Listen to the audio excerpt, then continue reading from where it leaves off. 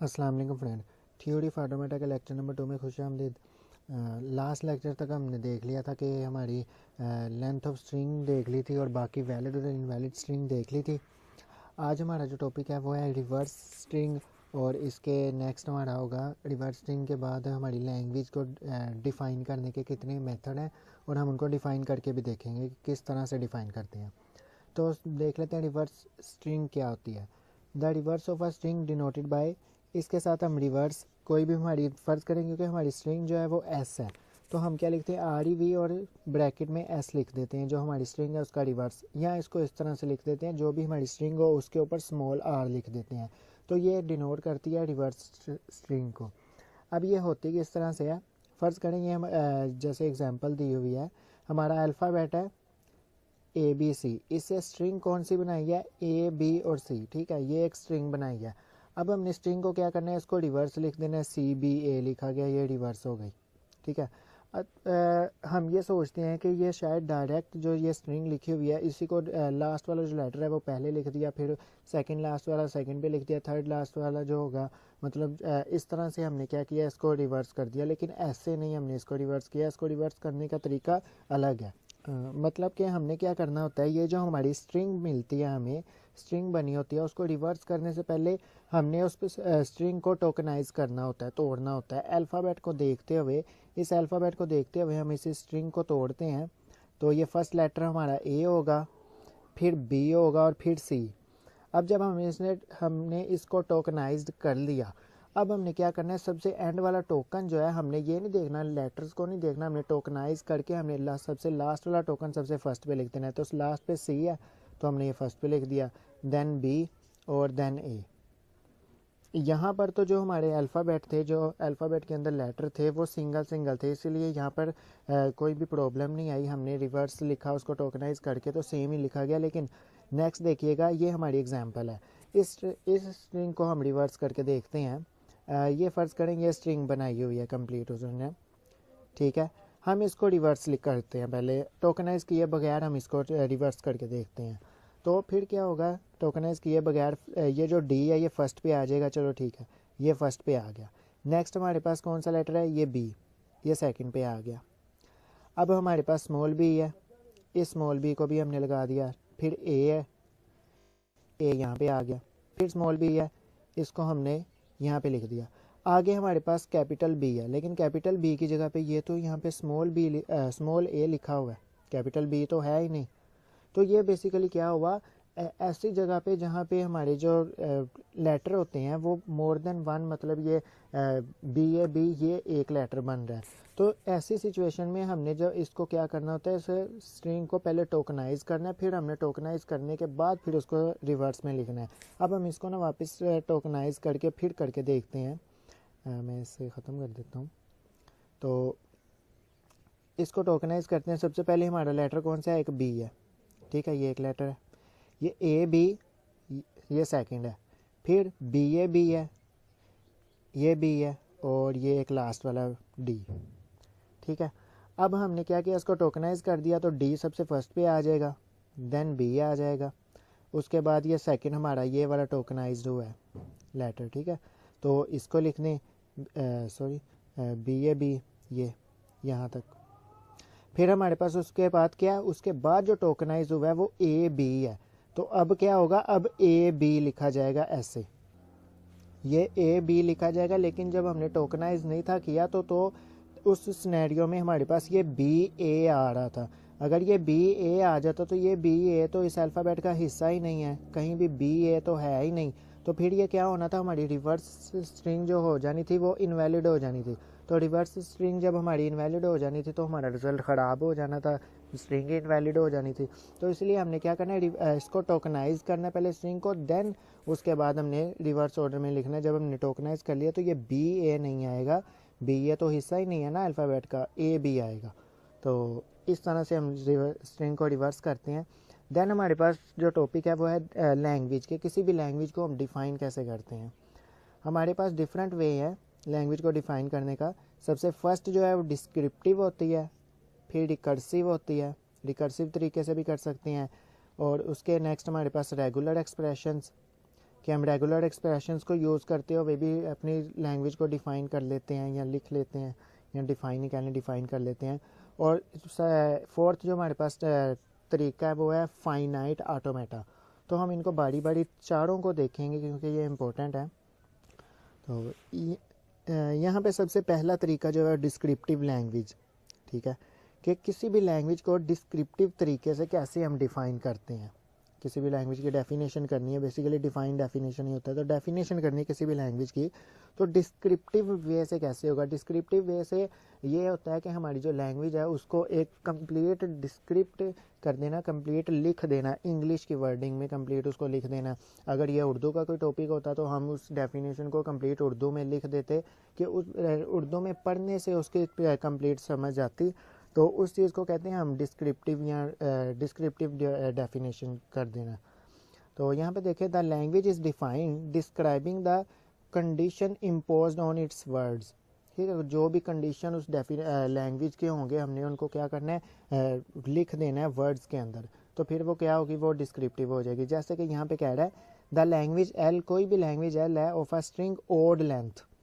Odd length string की हमने language को डिफाइन करना है। तो हमारे पास अल्फ़ाबेट क्या है, सिग्मा क्या है, ए है।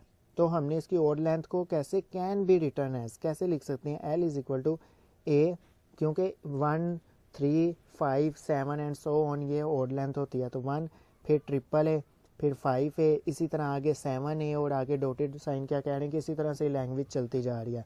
इसी तरह नेक्स्ट एग्जांपल देखते हैं कि यहाँ पे कह रहा है कि language L of a string does not start with the ए। ऐसी लैंग्वेज जो ए से स्टार्ट ना होती हो, ये अल्फ़ाबेट है ए बी सी, तो उसको हम कैसे लिख सकते हैं, can be return as B हो सकता है, सी हो सकता है, बी ए डबल बी। इसी तरह आप और भी कम्बिनेशन बना के स्ट्रिंग लिख के और नेक्स्ट आप सो ऑन लिख दे तो ये हमारी कंप्लीट डेफिनेशन डिफाइन हो जाएगी। ठीक है, तो ये डिस्क्रिप्टिव डेफिनेशन सी। नेक्स्ट हम इसकी और एग्जांपल देखते हैं। The language L of string, एक ऐसी लैंग्वेज डिफाइन करनी है जिसके स्ट्रिंग्स की लेंथ 2 हो। ठीक है, उसके स्ट्रिंग्स की लेंथ 2 और लेंथ तो हमें निकालनी आती है, तो वो आपको बेहतर पता है। लास्ट लेक्चर में हम देख चुके हैं कि लेंथ क्या होती है। अगर नहीं देखी तो आप वो जाके देख सकते हैं फर्स्ट लेक्चर इसका। तो ये हमारे पास अल्फ़ाबेट है 0 1 2। इससे क्या करना है, इससे लैंग्वेज वो वाली बनानी है जिसमें लेंथ तमाम स्ट्रिंग्स की लेंथ 2 आए। तो हम इसे कैन बी रिटर्न एज 00 01 02। तो यहाँ पे जितनी भी कम्बिनेशन पॉसिबल कम्बिनेशन बन सकते हैं इन अल्फ़ाबेट्स को, इस अल्फ़ाबेट को यूज़ करते हुए जितने पॉसिबल कम्बिनेशन बन सकते हैं वो हमने यहाँ पे बना दिए। और हमने ये कह दिया कि ये डेफिनेशन या ये लैंग्वेज डिफाइन हो गया डिस्क्रिप्टिव वे में। नेक्स्ट हमारे पास लैंग्वेज है कि एंडिंग विद 0, कि जो 0 पे एंड हो। और हमारे पास अल्फ़ाबेट 0 1 है, तो आप यहाँ पे 0 00 1 0 0 और जितने भी ऐसे कम्बिनेशन 3 4 लिख के जो 0 पे एंड हो और आगे सो ऑन लगा दो, तो ये हमारी डेफिनेशन ये भी डिफाइन हो गई। नेक्स्ट डिस्क्रिप्टिव डेफिनेशन कह रहा है कि इक्वल एक लैंग्वेज, जो लैंग्वेज इक्वल है उसको डिफाइन करें। तो ये एक ऐसी लैंग्वेज होगी जिसमें नंबर ऑफ़ एज के ए के नंबर जो होंगे वो इक्वल होंगे बी। ज़रूरी नहीं है यहाँ पे नंबर ऑफ़ ए और नंबर ऑफ़ बी हो, सी भी हो सकते हैं। इस यहाँ पे number of as and number of बीज क्यों उसने कहा, क्योंकि हमारे अल्फ़ाबेट में सिर्फ 2 ही लेटर हैं, ए और बी। अगर यहाँ पे अल्फ़ाबेट में लेटर हमारे पास ज़्यादा होते, सी भी होता, डी भी होता, ई भी होता, तो यहाँ पर हम इंग्लिश में जहाँ लिख रहे हैं वहाँ पे सी की भी, डी की भी और ई की भी, मतलब जितने लेटर्स हैं उनको भी लिखते। एंड देन हम क्या करते हैं, यहाँ पे लिखते लैम्डा को बाद में देखते। पहले ये देखें ए 1 टाइम है तो बी भी 1 टाइम है, ए 2 टाइम है तो बी भी 2 टाइम है, ए यहाँ पर भी ए बी दोनों के जो मतलब काउंटिंग वो सेम है। इसी तरह सो ऑन। अब ये लैम्डा लिखाने का क्यों मकसद है, देखें यहाँ पे लैम्डा लिखा, ये लैम्डा हो सकता है कि जो स्ट्रिंग है कोई बने ही ना, एम्प्टी हो। यहाँ पे नंबर ऑफ़ ए 0 टाइम है, बी भी 0 टाइम है, मतलब दोनों की काउंटिंग जितनी भी वो इक्वल टाइम आई है ना। तो अगर इक्वल टाइम आई है तो फिर ये भी तो इसी का स्ट्रिंग का हिस्सा होगी ना। अगर इस तरफ से देखें स्टार्ट है और इस तरफ से एंड देखें तो यहाँ पर ए और बी दोनों 0, दोनों की काउंटिंग सेम है, तो ये भी इक्वल लैंग्वेज का हिस्सा है। लैम्डा लगाएंगे तो ये कंप्लीट होगी, अदरवाइज़ अगर आप यहाँ से लैम्डा को स्किप कर देंगे तो आपकी डेफिनेशन अनकम्प्लीट है, इनकम्प्लीट रहेगी। तो इसलिए लैम्डा ज़रूरी है। नेक्स्ट हमारे पास एग्जांपल है कि इवन की। इवन इवन की इसलिए इसने इवन इवन कहा क्योंकि हमारे पास यहाँ पे लेटर 2 है, तो इसलिए ए भी इवन होगा तो बी भी इवन ही होगा। यहाँ पे देखें लैम्डा, क्योंकि यहाँ तो ए और बी 0 टाइम होंगे, यहाँ डबल ए आ गया इवन 2 टाइम, बी यहाँ पे 0 टाइम आया तो 0 भी तो एक इवन है, तो यहाँ पे दोनों इवन टाइम है। इसी तरह हमने बी लिख दिया, ए को नहीं लिखा, ए 0 टाइम है और बी 2 टाइम है, तो दोनों इवन ही है। और नेक्स्ट हमारे पास ये सारी इसी तरह जितने भी कम्बिनेशन बनते हैं बना के आगे सोन लगा दो तो ये हमारी कंप्लीट हो गई। नेक्स्ट हमारे पास एग्जांपल है इंटीजर की। इंटीजर हमारे पास होते हैं नेगेटिव से लेके नेगेटिव 0 1 एंड 9 तक, 0 से 9 तक, ठीक है। इनको हम इस्तेमाल करते हुए इंटीजर के जितने भी वर्ड्स होते हैं उनको लिख सकते हैं। तो यहाँ पे देखें 0 से इस तरफ जाएंगे तो इंक्रीज़ हो रहे हैं और इस तरफ आएंगे डिक्रीज़ हो रहे हैं नेगेटिव वाले, तो ये सारे यहाँ पे आगे पॉसिबल कम्बिनेशन। और ये क्या होगा, हम ये इसको डिफ़ाइन कर दिया, इसको हम इस तरह लिख सकते हैं, मतलब इंटीजर को हम इस तरह लिख सकते हैं। तो ये हमारी डेफिनेशन कंप्लीट होगी।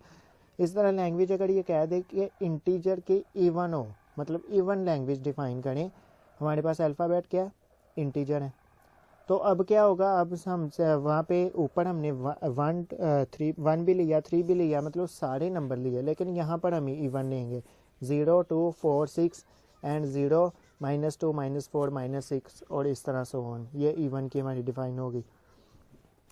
इस तरह हमारे पास एग्जांपल आती है कि लैंग्वेज, ऐसी लैंग्वेज डिफाइन करें इसकी ए एन बी एन, ठीक है, मतलब ए जितने टाइम आएगा बी भी उतने टाइम आएगा, n की पावर 1 2 3, मतलब दोनों n सेम है ना, तो अगर इसकी पावर 2 है तो यहाँ पर भी तो 2 ही आएगा, मतलब n 2 टाइम है तो b भी 2 टाइम है। तो यहाँ पे देखें पावर दोनों के अकरेंस सेम टाइम आई है, a भी उतने टाइम b भी उतने टाइम। और दूसरी चीज़ का ख्याल ये रखना है कि यहाँ पे an पहले है तो हमारी जो स्ट्रिंग्स होगी उसमें a पहले आएगा, bn बाद में है तो हमारी जो स्ट्रिंग्स बनेगी उसमें b की तादाद बाद में आएगी। इसी तरह यहाँ पे इसको डिफ़ाइन करना है तो यहाँ पर ये देखें a डबल बी और डबल ए एंड पे भी आया। नेक्स्ट हमारे पास लैंग्वेज है फैक्टोरियल की, कि किसी भी हमने फैक्टोरियल डिफ़ाइन करना है, हमारे पास अल्फ़ाबेट ये है।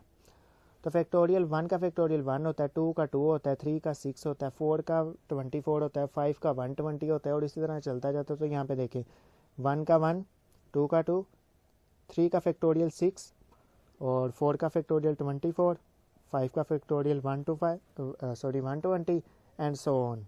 इसी तरह ये लैंग्वेज चलती जाएगी, ये लैंग्वेज डिफ़ाइन होगी। नेक्स्ट यहाँ पे अगर फैक्टोरियल कह दे कि हमारे पास सिर्फ एक लेटर है, ठीक है, इंग्लिश का अल्फ़ाबेट में एक ही लेटर इंग्लिश का दे दे, तो ए की पावर n का फैक्टोरियल, और n का चलता जा रहा है 1 2 3 एंड सो ऑन। और जब हम इसको लिखेंगे can be written as a double A, और आगे क्या आएगा, आगे 6 आएगा, क्योंकि यहाँ पे देखा था ना 1 2 के बाद 6, तो यहाँ पे a कितने टाइम आएगा 6 टाइम, इसके बाद a कितने बाद आएगा कितने टाइम 24 टाइम, तो वो लिखा नहीं है सो ऑन कर दिया, तो ये भी उससे समझ आ जाएगी। तो ये हमारी लैंग्वेज डिफ़ाइन होगी डिस्क्रिप्टिव वे से। इसी तरह नेक्स्ट हमारी एग्जांपल्स हैं ए एन और बी एन का फैक्टोरियल लगा के उसने इसको डिफ़ाइन कर दिया। नेक्स्ट हमने इसने किया कि लैंग्वेज, एक ऐसी लैंग्वेज जिसमें स्केयर, मतलब स्केयर वाली language of a string define, और हमारे पास अल्फ़ाबेट ये दे दिया, can be written as a की पावर n और n की पावर n का स्केयर, ठीक है, और n का स्केयर आगे n की वैल्यू हमारे पास उसने दे दी 1 2 3 4 एंड सो ऑन। यहाँ पर अगर हमारे पास n की पावर 0 होगी या 1 होगी, फ़र्ज़ करें जब 1 होगी तो n क्या a की पावर 1 हो जाएगी, तो यहाँ पे 1 आ गया, ठीक है। इस तरह अगर 2 होगी तो 2 a की पावर 2 जो होगी हमारी, तो 2 की पावर 2 4 हो जाएगी, तो ये क्या हो जाएगा 4 टाइम हो जाएगा। मतलब हमारे पास n जो है उसकी पर n हमने 2 प्लेस कर दिया, तो 2 की पावर ऊपर 2 है, n हमने 2 पे प्लेस किया, 2 की पावर 2 है, 2 की पावर 2 इज़ इक्वल टू 4, तो सेकंड टाइम हमारे पास आया 4 टाइम a। इसी तरह जब हमने n मतलब 3 की पावर 2 की, मतलब कि n हमने जब 3 प्लेस किया तो 3 की पावर 2 6 होता है, तो a 6 टाइम आएगा और इसी तरह चलता जाएगा। तो ये हमारी डेफिनेशन, ये भी मतलब ये भी लैंग्वेज हमारी डिस्क्रिप्टिव वे में डिफ़ाइन हो गई। इसी तरह हमारी नेक्स्ट एग्जांपल्स होंगी ये ऊपर वाली करवा ली, ये करवाने की ज़रूरत नहीं आपकी, से हो जाएगी। ए प्राइम के होगी द लैंग्वेज प्राइम, कि कोई लैंग्वेज जो प्राइम है वो किससे, इस अल्फ़ाबेट से डिफ़ाइन करें तो उसको हम लिख सकते हैं ए की पावर पी। पी क्या है, इज़ प्राइम, ठीक है। पी जो है प्राइम नंबर है, उसको can be written as 2 time 3 time, मतलब प्राइम नंबर जितने होते हैं जो होते हैं हम उतने टाइम ए को लिख देंगे और सो ऑन कर देंगे, तो ये क्या होगा, ये प्राइम डेफिनेशन हमारी डिफाइन होगी डिस्क्रिप्टिव वे में। इसी तरह नेक्स्ट लैंग्वेज है पैलिंड्रोम लैंग्वेज। अब ये पैलिंड्रोम लैंग्वेज यहाँ पर भी और बाकी भी काफ़ी ज़्यादा एग्जांपल्स में इसको रिपीट करता है क्योंकि ये इंपॉर्टेंट है। यहाँ पर कह रहा है कि एक लैम्डा जो है ना, इसमें लैम्डा भी होता है, ठीक है। और ये ऐसी लैंग्वेज होती है जिसकी स्ट्रिंग और स्ट्रिंग का रिवर्स दोनों इक्वल होते हैं, ठीक है। मतलब ऐसी लैंग्वेज, फ़र्ज़ करें यहाँ पर एक मेरे पास स्ट्रिंग है ABA, ठीक है। अब इसको आप ABA लिखो, मतलब ये वाला ए पहले पढ़ो या ये वाला ए पहले पढ़ लो, तो ये दोनों तरफ से क्या सेम है, उल्टा लिखो या सीधा लिखो एक ही वर्ड बनेगा, एक ही तरह का वर्ड बनेगा, ठीक है, चेंज नहीं होगा। तो ऐसी लैंग्वेज को या ऐसी लैंग्वेज को हम कह देते हैं ये पैलिंड्रोम है। तो यहाँ पर एक लैम्डा है, ठीक है, ये लैम्डा को इस तरफ से पढ़ेंगे तो भी ये लैम्डा है, इस तरफ से पढ़ेंगे तो भी ये लैम्डा है, ठीक है, मतलब दोनों तरफ से सेम ही है ना, तो ये भी उसका हिस्सा है। इसी तरह लेटर हमारे पास ए, मतलब कोई भी सिंगल लेटर जो है इस तरफ से भी उसे रीड करो ए ही है, तो इस तरफ से मतलब दोनों तरफ से उल्टा लिखो या सीधा लिखो, दोनों तरफ से लिख तो ये सेम ही है, ए ही है, तो ये भी इसका पैलिंड्रोम का हिस्सा। तो यहाँ पर क्या है, हमारे पास अल्फ़ाबेट क्या है, ए और बी। इसका पैलिंड्रोम क्या होगा, सबसे पहले हमने लैम्डा देख लिया क्यों होता है, ए भी देख लिया, बी भी देख लिया। अब डबल ए को ए को जो कोई भी ए फर्स्ट पे है सेकंड पे है फ़र्क नहीं पड़ेगा, इस तरह डबल बी, इस तरह ट्रिपल ए बी ए, इसको ए बी ए उल्टा लिखो सीधा लिखो सेम रहेगा, इस तरह बी उल्टा लिखो सीधा लिखो सेम रहेगा। तो ये थी हमारी पैलिंड्रोम लैंग्वेज और यहाँ पर कंप्लीट हमारी स्लाइड हो चुकी है। इस वीडियो इसमें इतना ही रखते हैं। नेक्स्ट हमारे पास क्लीन स्टार्ट क्लियर थ्योरम होगा और रेगुलर एक्सप्रेशन होंगे, तो वो हम मिलते हैं नेक्स्ट वीडियो में। इस वीडियो में इतना ही, अल्लाह हाफिज़।